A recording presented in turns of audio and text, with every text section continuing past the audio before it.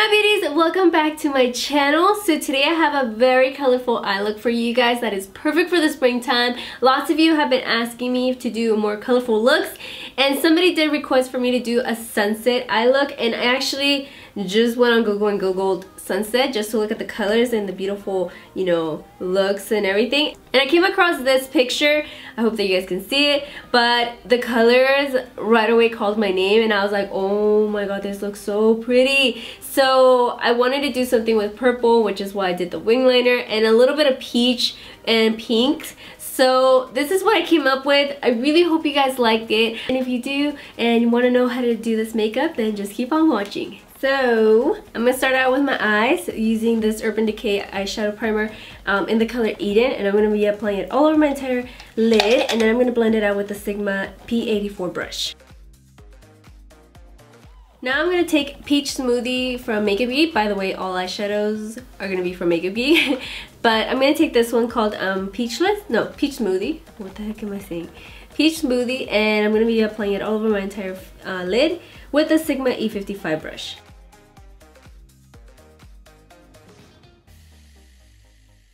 Now for my crease, I'm going to be adding Creme Brulee.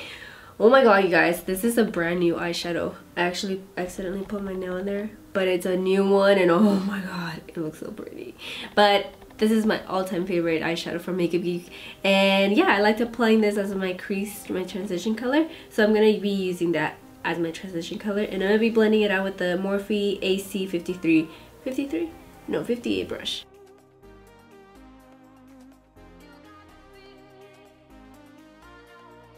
Then I'm going to take a dual chrome eyeshadow. Now this one is called Mai Tai, and it's so gorgeous. It's like pink and peach at the same time, so it's super gorgeous, mostly in person. I know the camera sometimes doesn't pick up like how beautiful these shades are, but I'm going to be applying this all over my entire lid, and I'm going to be applying it with the short shader brush from Sigma, the E20. Now I'm going to take Petal Pusher from Makeup Geek as well. This is one of their new matte shades. I'm going to be applying this on my crease. Kind of do it almost as if it was like a cut crease, but it's going to be really super soft. So you don't want to go like all dramatic or anything. You could go super soft with this. And I'm going to actually use the E30 from Sigma to achieve this. Now to start going a little tiny bit darker, I'm going to be taking this one, which is called Simply Marlena, and with the same brush, just basically applying it right on top of Petal Pusher.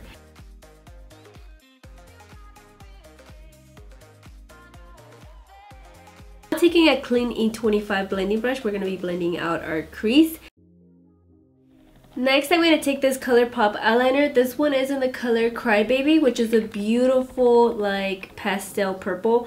So I'm going to be using this to do my wing liner.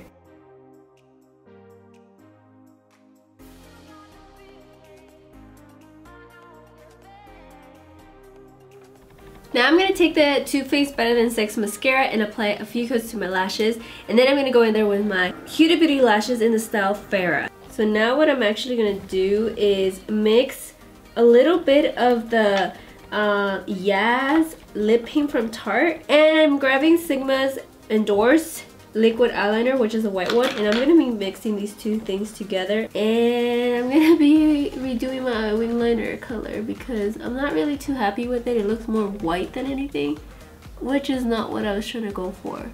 I was trying to go for a pastel like purpley eyeliner, and it actually came out to what I really wanted, like that purple shade. Alright, so now that we have finally our lashes on, now we can move on to our face. So I'm going to be using Clinique's primer. Now, I know in my last video it was sponsored by Clinique, but I promise you I was the one that got to choose the items. So this primer, since it said that it's all made for all skin types, I thought it would be perfect, and I actually really loved it. Like, it really hydrates your skin, it makes it so smooth and everything. So I actually really ended up loving it that, you know, I'm gonna go ahead and use it again.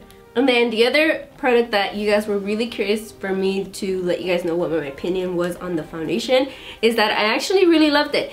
It gives me like a super luminous finish, which I don't really mind as long as I look like luminous instead of oily. I'm okay with that. And this foundation actually does that. It gives me like a beautiful luminous finish you guys are gonna see right now. But overall, it gives me like a flawless finish. Like you could build this up to a full coverage. It actually is like a medium to full coverage because it covers up like everything. Like I'm telling you, everything. So I actually really like that, and as well that it's super easy to blend.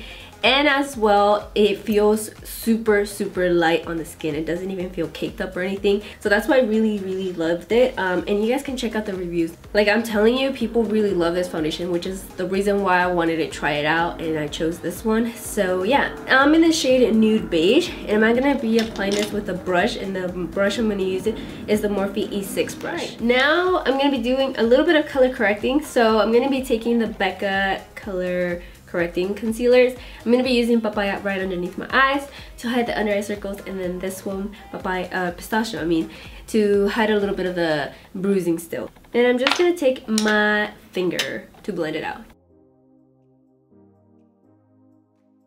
So I'm going to be blending it out with the Morphe E20 brush.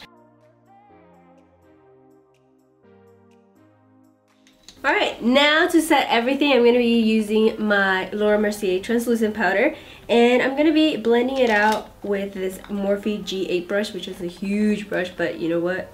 It does the job real quick.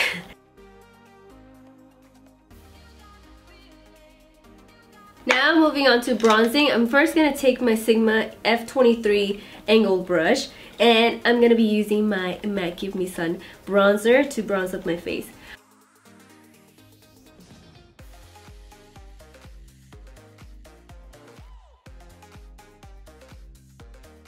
Now I'm going to be taking my Kat Von D Shade and Light palette. I'm going to of course take this middle shade to contour, and I'm going to be contouring with the Morphe E50 brush.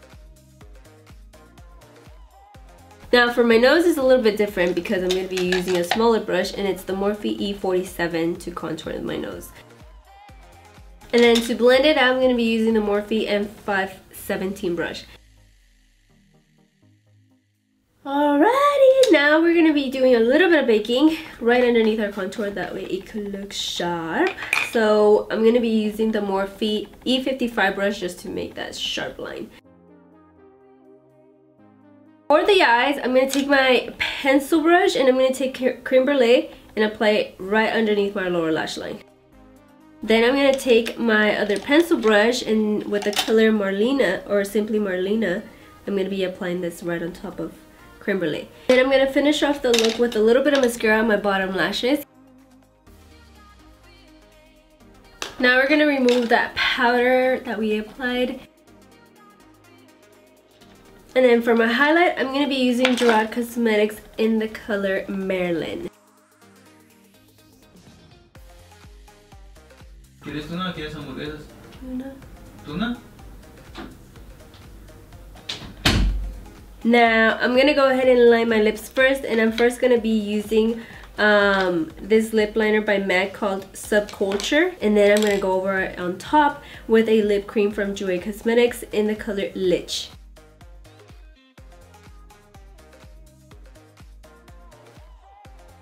Alright, so here is the final look. I really hope that you guys liked it, and if you did, don't forget to give me a huge thumbs up, and also make sure to subscribe to my channel if you haven't. And with that, my loves, thank you guys so much for watching. As always, I love you guys so much, and I'll see you guys all in the next video. Bye! Mwah.